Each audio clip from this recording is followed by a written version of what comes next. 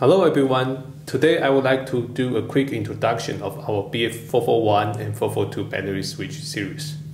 So this is basically a compact sized battery switch with 69 x 69 mm in dimension, which is exactly the same as the very popular BEP battery switches.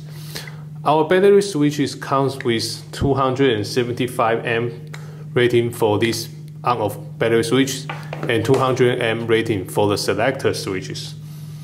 So it is suitable for small yacht or caravans. These battery switches are strictly tested in the lab and have passed the ISO of 8846 or SAEJ1171 ignition protection test, which means you can install these battery switches inside the engine chamber, saving the length or usage of costly cables.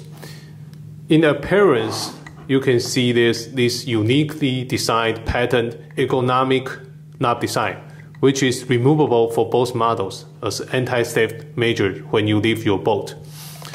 Inside the package, there will be 16 pieces label stickers and instruction manuals included, and a mounting accessory, etc.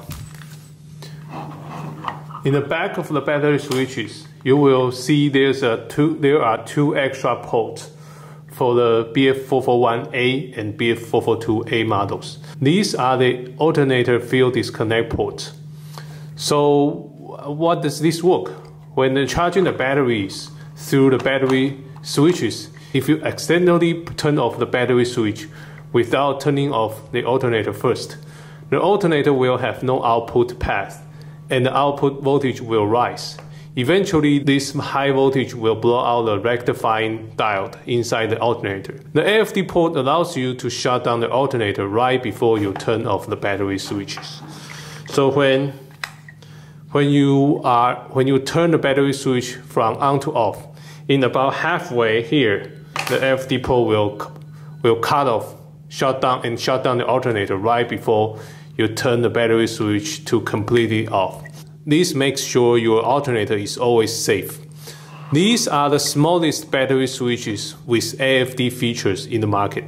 For other brands, AFD features is only available in larger sized battery switches. So that's it for the quick introduction today. Thank you for watching. You are welcome to leave messages if you have any questions below. Thank you.